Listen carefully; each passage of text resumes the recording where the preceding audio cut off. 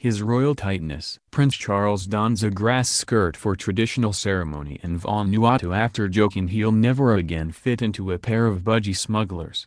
Prince Charles has joked he will never again be able to fit into a pair of budgie smugglers, skimpy swimming trunks, as he approaches his 70th birthday. Speaking at an event in Brisbane attended by people celebrating the same milestone this year, the heir to the throne said he knew only too well the strange feeling of disbelief at reaching that age. Confessing he did not feel like it was long since his parents were 70, he said, "I do know only too well, and understand, the strange feeling of disbelief that this is actually happening and that never again, for instance, will it be possible to squeeze into a pair of budgie smugglers.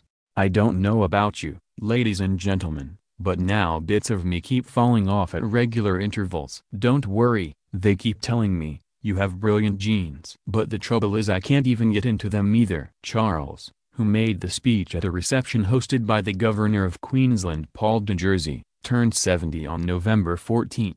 The prince also made a day trip to the South Pacific island of Vanuatu on Saturday, the fourth day of his week-long tour of Australia, the first 3 days of which he was joined by the Duchess of Cornwall.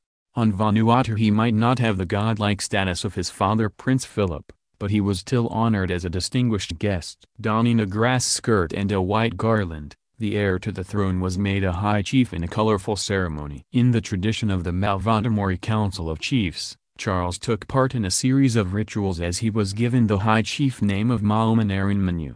The prince also took a sip from a cup of special kava, known as royal kava, before planting 2 trees. The drink is reserved for special occasions and was only last consumed when the Duke of Edinburgh visited the island in 1974. He delighted the crowds, who had turned out in their thousands, with the traditional greeting of Hail Eufili Yorawan, meaning hello everybody.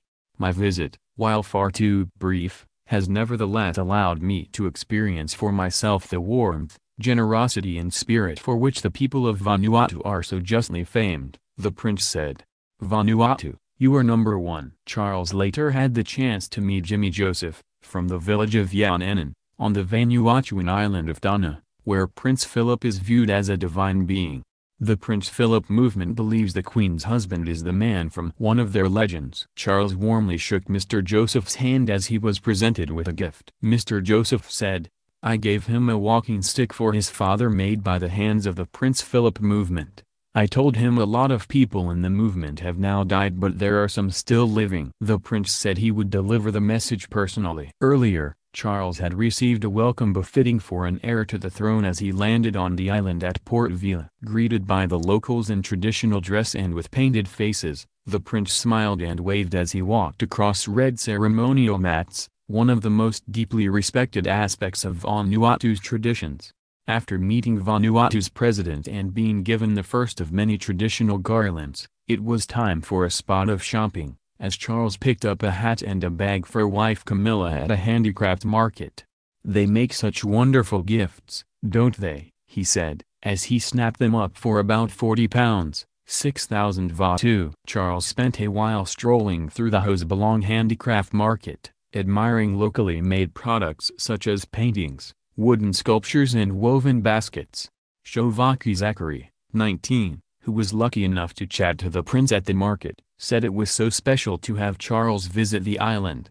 "We've only ever seen him in magazines, so to see him in real life makes me so happy," she said. Charles also visited Port Vila Central Hospital, which suffered extensive damage when Tropical Cyclone Pam hit in 2015. And praised the fantastic recovery effort funded by the Australian government, including the refurbishment of operating theatres and the laboratory.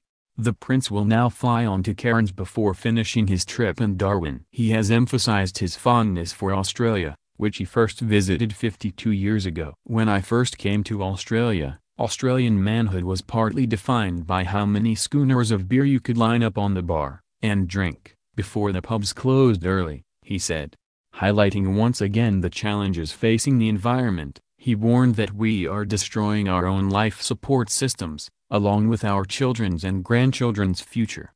Describing Australia as an example for us all, Charles hailed Aussie values as a force for good. He added, "Amidst all this, The Aussie character that is so exemplified by the concept of fairness and Farrago is what I believe the world needs so desperately and so urgently, a Farrago for people, our planet and for nature herself. Good shot, sir. Prince Edward joins Big Brother Charles Down Under to promote real tennis. Queen Elizabeth's youngest son Prince Edward is also in Australia, on Saturday visiting the Royal Melbourne Tennis Club at Richmond on Saturday to play real tennis, the original indoor sport from which modern-day tennis is derived. The prince played a fundraising match, one of 5 that he will play during his tour to promote and raise funds for young people to get involved with the sport. His Royal Highness arrived in Melbourne on Friday and will visit 5 cities while in Australia, attending 32 events in 8 days. But he will take a few days off the tour to attend the Commonwealth Games, like Big Brother Prince Charles and his wife Camilla, who are already in Queensland.